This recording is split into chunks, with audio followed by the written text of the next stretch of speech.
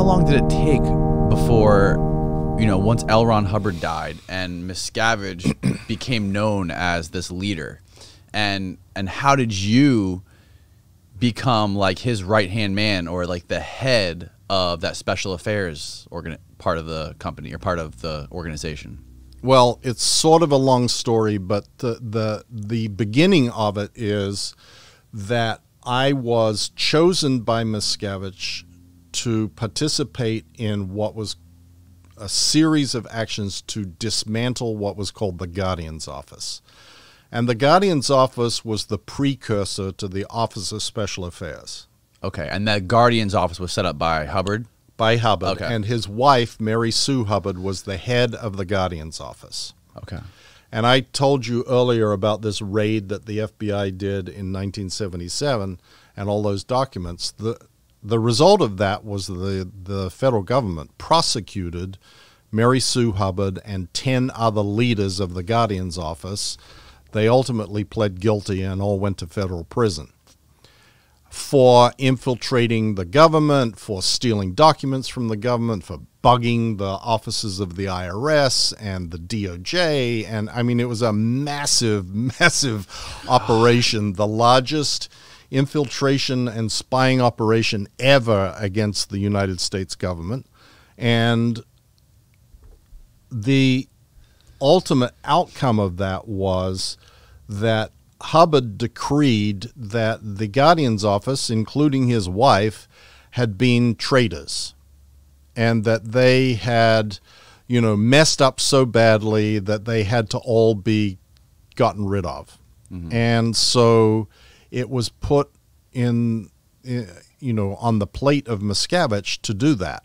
And where was Hubbard during all this? He was hiding. Hiding? Yeah, literally. He some sort of bunker disappeared in the middle of the night. He drove off in a car with 2 people from La Quinta. Originally, he went to Reno, Nevada, and lived in a motel. And then when things seemed to be safe, he sort of came back and lived in Hemet, which is near the Golden Era Productions property, which became the international sort of headquarters of Scientology in Riverside County, California. Mm-hmm.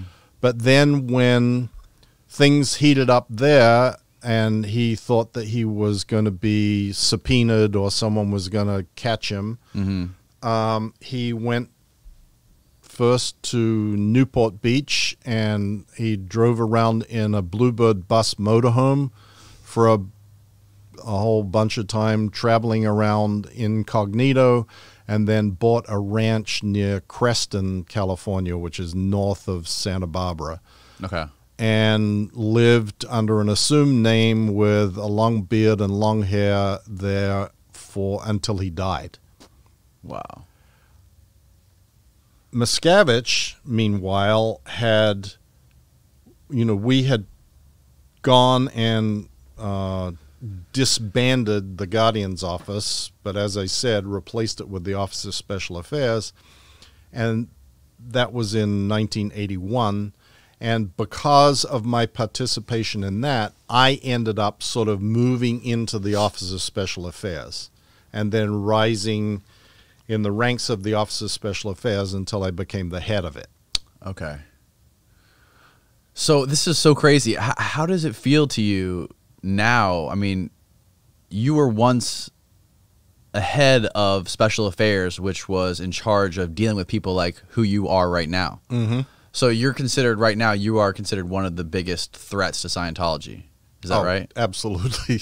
Yeah, they devote a lot of time, a lot of money, a lot of private investigators, a lot of websites, a lot of smear campaigns to me and Leah Remini. We're like number 1 and 2 on the hit parade of Scientology. And so how does, I mean, knowing what you know, Yeah. because you were the head of that, and you obviously saw everything that went on, like the top tier of the organization, as far as handling people like yourself, how does that make you feel now, being one of the number 1 people who are outspoken about this? Well, honestly, I feel like I have a responsibility to do it.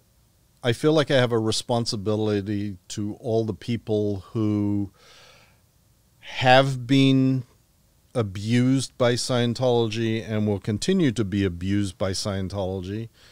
I feel like, there probably isn't anybody else in the world who has the insight and the knowledge that I have to be able to dissect what happens and expose the truth about what really is going on. Mm-hmm. That is coupled with the, how the hell did I not get this? Why did it take so long? Right. Like, I'm not stupid, but I was for a very long time. And this is what is so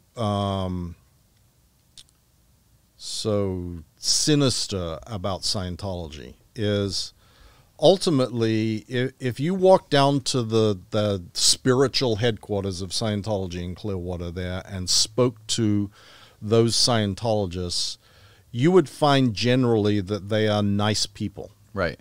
They're not wackos. They're not like, spouting crazy, standing on a street corner, right, the world is ending with holding signs. They're like normal people that live sort of apparently normal lives.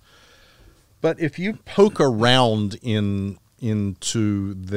how they view the world, they have a very distorted view of the world, and they will do things that one wouldn't imagine that you could get someone like that to do, with the idea that it is helping or protecting Scientology. And if you can convince someone that Scientology is the answer to man's problems and the only hope for mankind and the only path to spiritual freedom, people will do things that you wouldn't expect that they would be willing to do in order to protect that. And Scientologists, that's why Larry Wright, his brilliant book Going Clear, is subtitled Scientology, the Prison of Belief. Mm-hmm. Because it's a mind prison. You get sucked in with the good ideas and what are apparently the good intentions of Scientology, and gradually start to believe this twisted worldview that there is an evil conspiracy of psychiatry and medical doctors and big pharma and governments who are seeking to control and enslave mankind, and that the only hope for mankind is Scientology. And if you ask any one of those normal-looking people walking down the street in Clearwater, just say the word to them, listen, tell me about psychiatry, you will get a blithering idiot rant from them about psychiatry are the enemies of mankind. They're destroying people. They're electric shocking them. They're doing prefrontal lobotomies. They're sticking ice picks in their eyeballs. They're doing this. They're doing that. Like, this is the us versus them mentality that is absolutely hammered into every Scientologist in the world. And people like me or reporters for the St. Pete Times, now Tracy McManus, we're all, if not just as evil, we are the tools of the evil. We have become the, Satan's bagmen who are doing the work of psychiatry and big pharma to seek to eradicate Scientology, because Scientology is the only effective foil against their evil. And if you, Danny, if you go look, you will see Scientology has said that I'm being paid by Big Pharma. I'm a spokesperson for the psychiatry. Leah Remini and like anybody is this, and this is the crazy mindset that lies just beneath the social veneer of the normal looking Scientology people.